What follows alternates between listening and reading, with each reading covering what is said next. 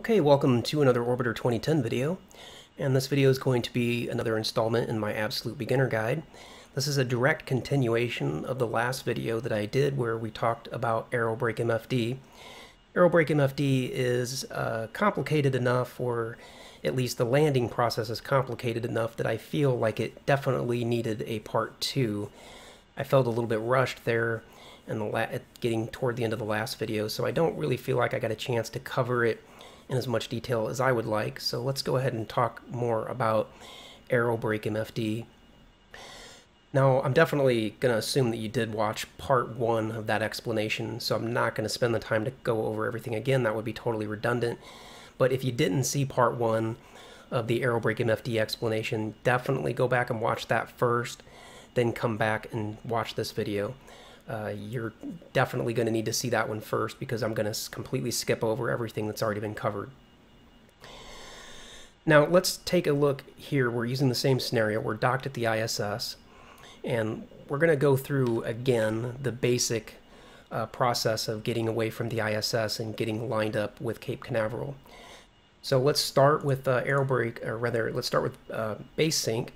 And again, we did a whole how-to type of video with base sync, so make sure you've seen that video as well. So we're going to target Cape Canaveral, and again we're going to warp time forward, and again ED over to direct, and we're going to warp time forward until we have a close passage to Cape Canaveral. And I'm going to see if I can get closer than the 550 that we had last time, so we don't have as much cross range. And if I can't beat that, then what we'll do is we'll actually use some main engine thrust in order to get our base alignment set up a little bit better. But let's see, first of all, if just by going around a few more orbits, if we can get a bit closer, so that we got 500 there. Oh, here we go. 23 kilometers. That's beautiful. That's what we want. So just by going around the planet a few more times, we're able to get much closer. So let's go ahead and bring this around to its orbit number 2, like that. And again, just going through our basic procedures here, if we come down to this panel, we can see that external cooling's off. And we just want to make sure that the radiator is deployed. That way, once we undock from the ISS, our coolant temperature here doesn't start increasing. So check, check. Now Control D to undock, or I guess you can come up here somewhere. I don't know. There's a dock. Ah, here we are, dock release. Click that. But I usually just do the keyboard shortcut. And let's make sure that we have RCS mode set to linear translation, and we do. So let's press 9 a couple times just to speed up our separation from the ISS. A little bit of 8 to push ourselves down relative to the ISS. And just maybe a little bit of 1. Give us some lateral translation. So we've got all 3 directions. We've got back, down, and lateral, pushing ourselves away from the ISS. Okay, so let's switch over to this view now. And again, we don't need the ISS targeted, so we'll go target, no orbit. And we will go target Cape Canaveral, because that's the base we want to land at. And we have more than one orbit to go. Let's set orbit plane. Let's go ahead and warp time forward, and when we are, this is us right now, and when we come all the way back around to where our vessel is right below KSC, then we're going to be 1 orbit away from the time to land, and we know that also because we have, this is still showing that we're not landing on orbit 1, but orbit 2, so we have to go around the planet a full orbit. 2000. Coming up here, and you can see as this line crosses that line, then we're now on the final orbit. So we're now 1 orbit away from the time to land. And we want to come around to where we're at the halfway point so that we can lower the other side of our orbit. There's something we can do. We don't have to do this since our distance to Cape Canaveral on this next orbit is so close, but what we can do as we cross the line of nodes here, that's this white line, we can bring our distance to KSC down even more. And let's just go ahead and do that. We've already talked about this in in the video on how to use base sync MFD, but we'll just recap quickly because that's all part of the landing procedure. So I can see that in 591 seconds, I'm going to be at this point, and I'm going to require 1.376 seconds using the full power of the main engines when the vessel is in the orbit minus position. And I know that it's minus because it says minus here. If this said plus, then we would need normal plus, but it's minus. So let's get down to the point where we're just about 100 seconds from that point. About there. And let's go orbit minus. Use a little bit of 10x to speed that up. Give the vessel time to settle. And we'll go ahead and we'll stay at 10x until we are about time to do the burn. Now, time to do the burn, again, we balance our burns, so it's going to be half and half. So when the time to the node is less than 1 second, you know, it'd basically be 0.8 or even 0.75 would be time to do the burn if you're going to use the full power of the main engines. And because we don't want to perturb our orbit too much, we won't use the full power, so we'll use maybe 2/3. And so then we'll begin the burn a little bit sooner, maybe around 5 seconds. Let's go ahead and do the burn now. And you can see the distance to the base is coming down. And when it's 0, kill the main engines. Rotation. And if you want, it's absolutely unnecessary, but you can use a little bit of translation plus and minus to bring the distance a little bit closer to 0. But you will note that it will never hold exactly at 0. And when you're talking about meters, it doesn't matter if you're 1 meter or 100 meters. It's exactly, you're exactly pointing at the base.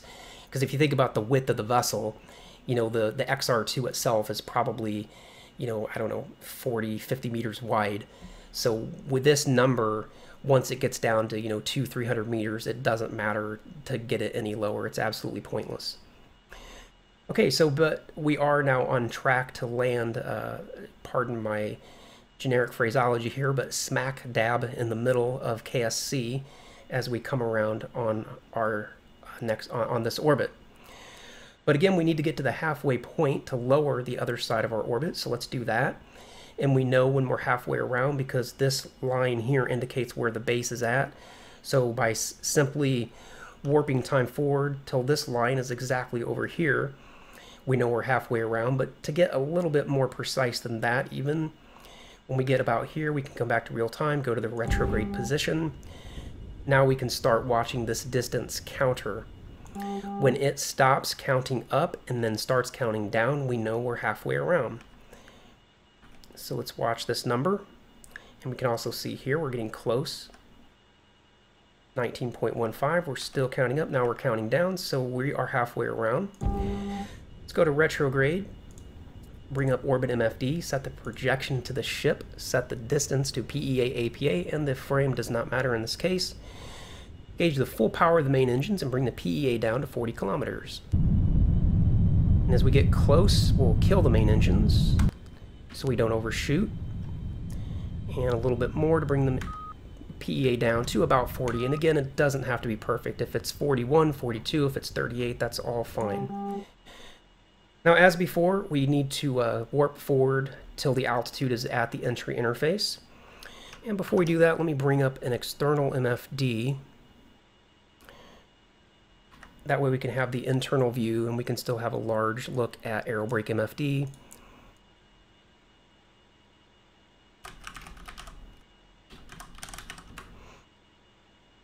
Since AeroBrake MFD is the star of the show in this case, and we'll press mod a couple times to turn off that additional information, since for the absolute beginner, that additional information probably isn't going to be terribly useful for you. Okay, so we are at 365 kilometers altitude. Let's warp time forward. Get down to the 120, and we're there. And now let's go prograde, just so that we're facing forward. And we can use a little bit of 10x to speed up that process. And now we'll turn prograde off, switch over to the surface view, and we will roll rotation till we are wings level with the horizon. And then we're going to do the same thing that we did in the last video, but this time we're going to have better targeting. We're going to have better targeting at KSC since our off-range, cross-range distance this time was basically nothing. In the last video it was 550 kilometers.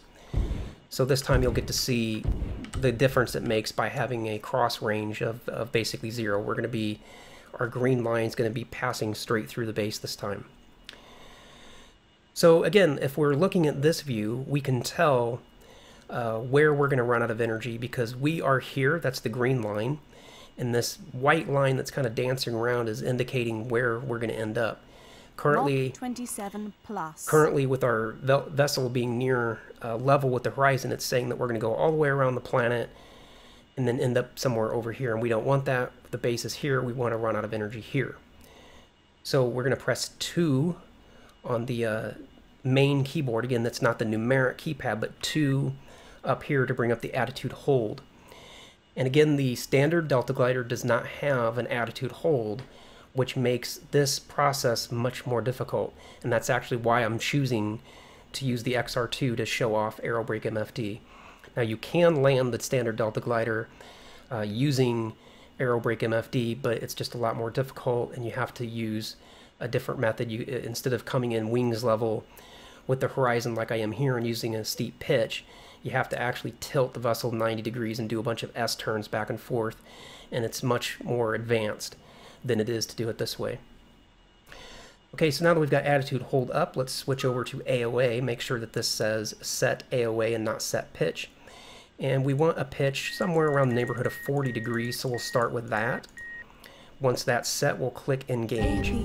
And watch what happens here with the prediction in AeroBrake MFD. It's saying now we're here, and with a pitch of this amount, we would run out of energy and land basically right on track at KSC.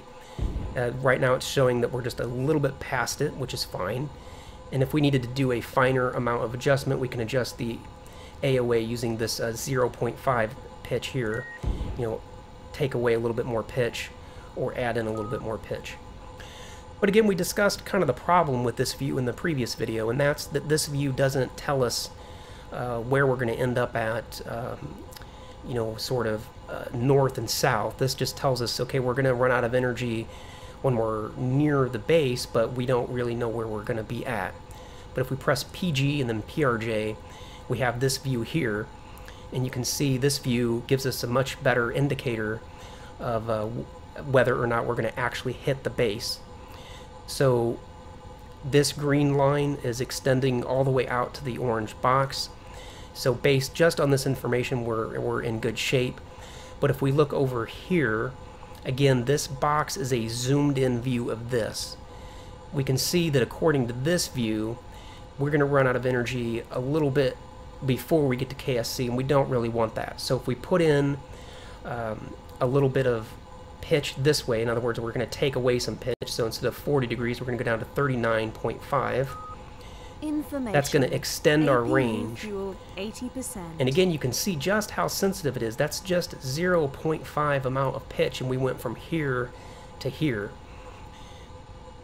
Now, if you can't get it to where it's going to land exactly on KSC, what you want to do is you want to start off by overshooting. In other words, this will say that you're coming in long, but then as you get closer to the base, you can start adding in a bit more AOA, and that'll have you coming in closer to the base, and it'll get more accurate as you get closer to the base. One thing we can also see is that not only are we coming up a tad bit short of KSC if we use a 40-degree pitch, but we're also coming in a bit to the south, and that's actually fine. And it's actually preferred if you don't come in exactly dead center over top the base, because you remember you have to have time to get out in front of the runway and land. But let's just, for the sake of precision, let's kind of show how we can get this line so that it lays over top the middle. And that's going to be done just by banking the vessel. And since we're coming up out of the south, we need to be banking the vessel a bit to the north. So according to our surface HUD here, we can see that banking to the north would be a bit of a left turn. Now currently we're too high. We're still at 70 kilometers, so we're too high to get any appreciable difference just by banking, but we can put in a little bit of bank, either here by clicking this or by using the number 4 or 6 on the numeric keypad. I'll use those. So I'll press the number 4, and you can see it starts to bank the vessel a bit to the left. And as I do that, it's starting to pull this green line, this indicator, this prediction is starting to pull a bit closer to the dead center of Cape Canaveral. If I put in a little bit more bank, go from 5 degrees of bank to 10, now you can see it's predicting that I'm actually going to go a little bit past the base now and end up at the north side. Now again, for the sake of landing, it's actually preferable that you don't necessarily have your indicator landing exactly on the center, because as you come in to the base, let's say the runway is get closer to the mic, let's say the runway is this way, you don't want to come into the base where you're cutting the runway down the center, because then you have to basically go out and turn around and come back into the land. What makes more sense, if the runway is this way, it makes more sense to end up at the base when you're 20 or 30 kilometers out in front of the runway that way, or you're 20-30 kilometers out beyond the runway that way. So instead of targeting the dead center of the base, we actually would rather target a little bit to the north of the base or a little bit south of the base. That way we have time to come around and land one way or the other. So as far as what that looks like in AeroBrake MFD, let's say that we want to go north. If we wanted to end up north just for a moment, we would put in, at this point, just 15, maybe 20 degrees of bank until this indicator indicates that we are going to end up like out here. That would be sufficiently far north that we would have time to turn around and bank in and come and land on the runway. But you don't want to keep the bank at 20 degrees all the way down, because as you get lower in the atmosphere, you're getting into thicker atmosphere and you're getting more, the vessel's going to just bank more and more, and you'd actually, this green indicator would actually end up way up here. So as we get lower in the atmosphere, we need to slowly take away some of that bank. And if we wanted to arrive south of the runway, then we would simply do the opposite. Let's zero out the bank. So zero bank. And now we can put in a little bit more angle of attack, because this has us out here. So instead of 39.5, we'll have 40. You can see that that indicator is now ending over here. Now let's put in a bit of bank in the other direction. So a bit of right bank. And we probably don't need 20 degrees this time. 15 should be sufficient. And we need to increase our angle of attack a little bit. So instead of 40 degrees, we want 39 or 40.5 rather. That might be a bit too much. We might want to go ahead and go back to 40. But here you can see that this has us arriving a bit south of the base, and again, that's what we want if we want to land on a runway. We want to arrive, on one side of the airport or the other. I guess if there were winds, which Orbiter currently doesn't have any wind models or anything, so it doesn't really matter which way you land, but pick a direction and land that way.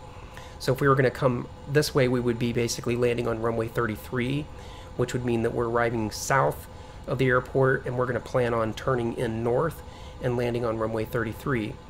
If it were going to be the other way around, then we would plan on arriving up here in this box, which would be north of Cape Canaveral, so then we would turn south and land on runway 15. Okay, so that is how we use AeroBrake MFD. That's the basics of how to use it. Hull temperature. I have to close the radiator. I forgot to do that at entry interface. And I have the nose cone still open. So this is going to be a disaster. Warning, hull temperature. And you'll actually notice too, as I close the radiator and close the nose cone, it has a big impact on this prediction. That's if they get closed in time. Warning, airframe overheating. Might actually incinerate the vessel before they get closed. Warning, airframe overheating. Okay, it looks like we got everything closed up in time. But again, the checklists are important, and I didn't go through the checklist properly before landing. But that's actually a good point, because you can see 21. by having the radiator extended and the nose cone open, it had a big impact on our prediction for where we would land on Earth. So now we actually need to increase our angle of attack in order to pull this back some. So instead of 40 degrees, looks like 41 maybe might be what we need, might even be 41.5. But you can see that that's what AeroBrake's useful for. It gives us that exact prediction of where we're going to end up. And Mach 20. That's going to be good enough for that. Okay. Now let's take a look also at one other scenario here just in the last 10 minutes. Clicked on the wrong one. So I'm going to have to exit out. I want to show also that this can be used on Mars. So as soon as this starts up, I will exit out and select the correct scenario. Warning.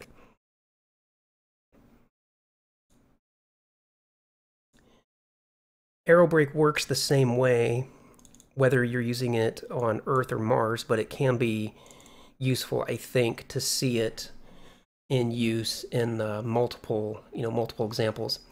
And in this case, we're going to be using the standard Delta glider, not the XR2, so we're not going to have that very useful attitude hold autopilot.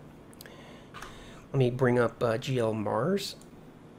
And we would basically start off by doing the same thing if we're going to land on Mars. Let's start off by bringing up base sync MFD. Let's target Olympus. And we can see, let's ED over to direct, and we can see that in 6 orbits we're going to be 182 kilometers out from Olympus, but on our current orbit we're only 216. Let's bring up map MFD. Let's see. And let's target Olympus.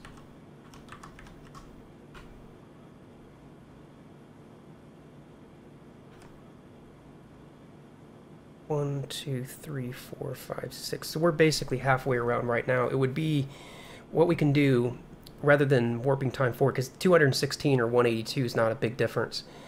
So we'll go to the retrograde position now, and we're just going to set this to 1 orbit so that we're telling it basically that we want to land on the orbit that we're on.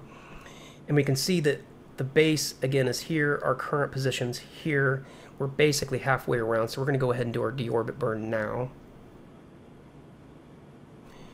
Projection ship, distance PEA, APA. And on Mars, we can actually bring the PEA all the way down to 0. It doesn't have to be 40, because the atmosphere of Mars is much thinner, many times thinner than it is on Earth. So once the vessel gets settled into position, like so, we'll go ahead and apply the full power of the main engines, but being careful not to overshoot.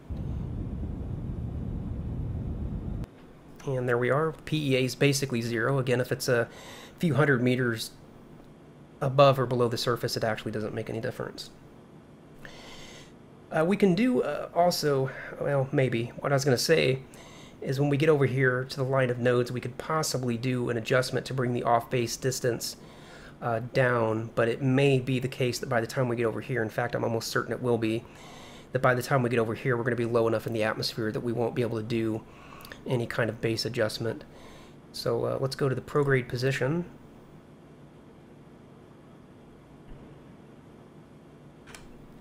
Turn prograde off. Now let's warp time forward until we are either at 120 kilometers or we're here, whichever comes first. And it looks like,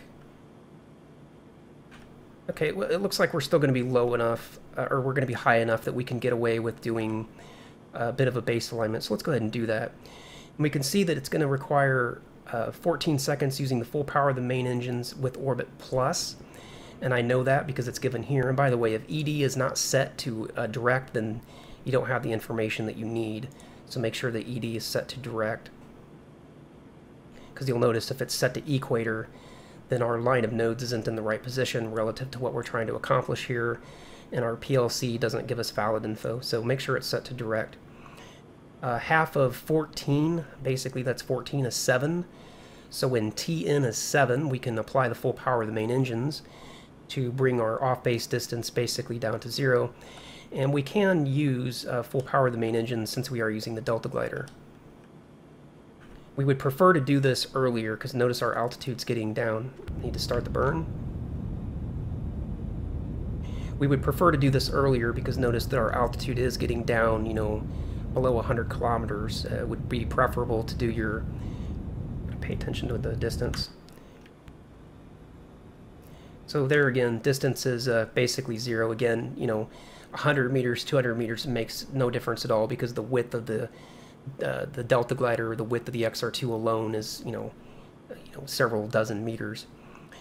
Okay, so let's go prograde. And what I'll be able to show here in the last couple minutes is just the relative difficulty that you'll have in landing the standard Delta Glider because you can't, because it doesn't have an attitude hold. So let's bring up AeroBrake MFD, target Olympus, and we'll go ahead and go to PG PRJ right away, and we'll press mod a couple times to turn off that additional information. Now we have RCS mode set to roll, or rotation rather, so let's go to surface mode. Let's roll the vessel wings level. And you can see that AeroBrake MFD works exactly the same way as it does on Earth. Currently, we are cutting right down the center of Olympus, and according to this projection, we would pass Olympus and just keep going around.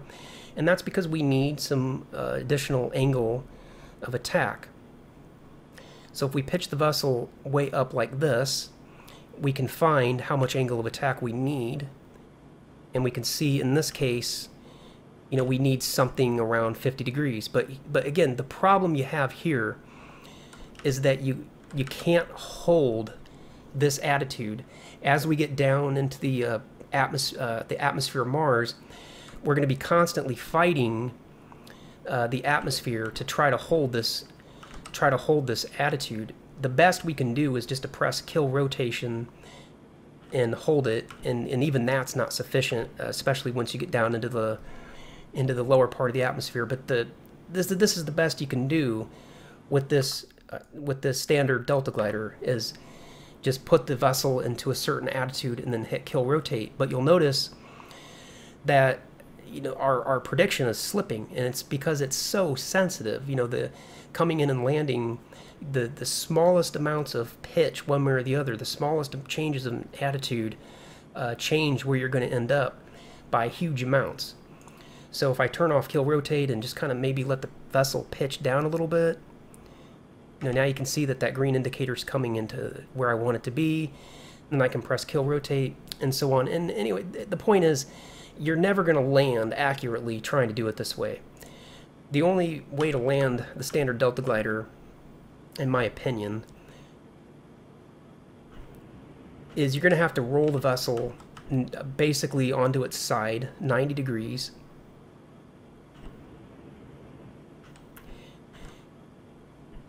And you'll notice here your predictions, you just have to do these you don't have to use kill rotate, you have to do these sort of S turns back and forth. So this is what the vessel looks like, and by the way, we should make sure that the gear's up, radiators closed, nose cones closed, retro doors are closed, you know, go through your checklist. But since this vessel doesn't have any kind of attitude hold, the best you can really do is this, roll the vessel over onto its side and change the pitch, or rather change the roll, you know, continuously. And as we get down into the atmosphere, since we're rolled on our side, we're going to end up, the vessel's going to start pulling itself farther and farther to the north, and we're going to end up missing the base. So what we have to do eventually is roll the vessel 180 degrees the other way, so that we can start correcting, you know, for the base. And again, it's a lot more challenging to do this with the standard Delta Glider, and you can clearly see why. If you use the XR2, you can have that wonderful attitude hold. If you use Dan Steff's Delta Glider 4, I believe it also has a attitude hold of some kind. I've actually never flown the Delta Glider 4, so I don't really know anything about it. But the attitude hold is absolutely necessary, you know, if you want to have really nice pinpoint precision landings. It's actually not too difficult to land the standard Delta glider on Mars just by, you know, eyeballing it. I've done it. I've got a few videos on it. If you're interested, you can do a search for those. But I'm going to go ahead and end it here. I think that gives you enough information to understand at least the basic idea of what AeroBrake MFD is doing and how it works and how you can use it. Again, it's just a prediction system that lets you know when you're going to run out of energy, where you will end up at on the given body. And you just have to do various adjustments with your vessel to make sure that that line ends where you want it to end. And in the XR2, that's much easier, but you can also accomplish the same thing in the standard Delta glider. It just requires a lot more, you know, hands-on piloting, and you have to do a lot of this back and forth type of flying where you know, adjust the vessel one way and then turn around and adjust it the other way.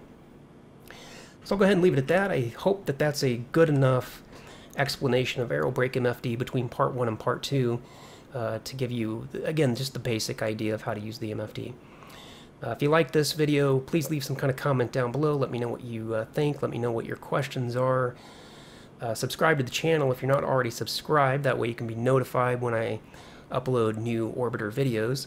And I also have a Facebook page, and I do recommend that if you're interested in this stuff, that you go ahead and check out my Facebook page as well. You can like it, and you'll be your different things that I post on there will show up in your newsfeed on Facebook.